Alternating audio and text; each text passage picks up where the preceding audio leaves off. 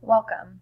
This video is designed to show you guys an example of reading a primary source and what it might look like to do a analysis using HIPPO, the analysis tool that we discussed last class of historical context, intended audience, purpose, point of view, and finally organization. So the very first and most important part of reading any document is you want to make sure that you read the source line or the title of the document, because it does give you some important information, like who the author might be, what type of primary source this is, or when does it happen. So this is a letter from an indentured servant in Virginia in 1623. So this, you can tell already, was written in the early days of the Virginia colony, as Jamestown was founded almost 20 years before that. So fairly shortly after it was established. So you can pause the video and you can read the short document.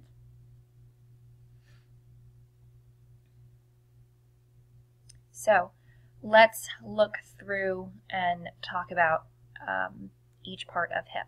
So historical context, when and where was the source created? So I'm not going to write these in complete sentences like I would formulate it into when I'm writing an essay, but I'm just going to write some thoughts down. So when and where was the source created? So it was written in 1623, and it's from Virginia. So really what was going on when this document was created, this is from the early days of Jamestown,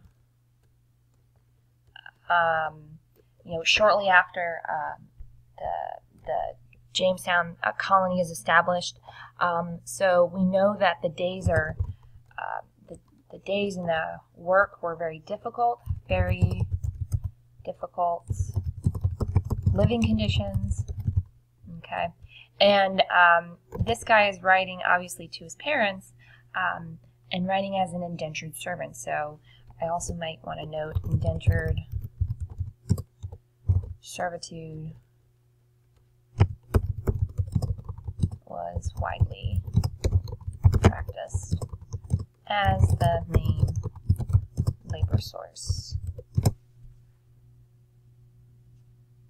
Okay, intended audience, to whom is the author talking to? So this indentured servant is obviously writing a letter to his mother and father. Okay, we can clearly tell that through the introduction. But really, it's more than just stating to whom is the author talking to. It's really about why the message is relevant. Why is he talking to his mother and father? What's he really saying in the message? He's basically describing how much his life living in Virginia as an indentured servitude, it's terrible, right? Everything makes me sick, scurvy, my body is very poor and weak, he does not have a shirt, he doesn't have any clothes, and he's wearing like 2 burlap rags, essentially. He doesn't have shoes, his cloak was stolen. So really he's writing to his mother and father. That's to whom he's talking to, but it's also, why is that important? So he's writing to his mother and father to describe his state of really unhappiness in Virginia. And this is where you can really, I think, intended audience, in explaining why you're kind of naturally going into purpose. So why does this author create this document? What is he trying to do? How is he trying to make his parents feel, right? He's trying to, his tone is very unhappy.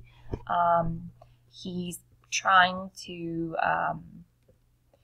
really his message is to kind of almost make his parents feel sad or really ashamed of sending him to Virginia as an indentured servant.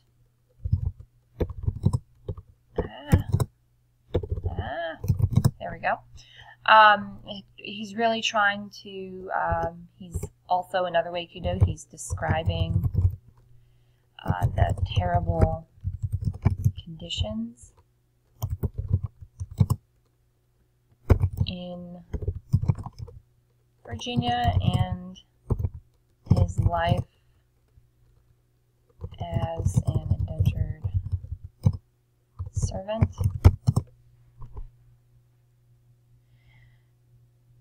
Point of view, what is the author's background or position? How does that impact the message? So we definitely know that he's definitely from England. We know that about his bio. He is an indentured servant in Virginia. Notice up at the top, though, he says, as for deer and venison, I never saw any since I came to this land. So it seems as if he was not wealthy, but, you know, not destitute in England, because, you know, he's sad about the fact that he doesn't have any clothes, and his cloak was stolen, so he is used to having some products and some comforts of home. So, you know, his point of view, he's an indentured servant, but he's also probably most likely from a middle class upbringing. And that's because what I just talked about, he's kind of lamenting this loss of how much life in Virginia is so terrible as compared to England. That's what he's making allusions to. All right, and the last part, organization, is when you have a prompt, how can you use this document to support your thesis, kind of putting it into groups. It's a little bit difficult to do since we don't have a prompt right now, but you can use organization to put a category in here. And if we're writing a prompt about the Bacon's Rebellion turning point, you can use this as a way to help set up background information about the status of indentured servants before Bacon's Rebellion. That's how I would really use this document.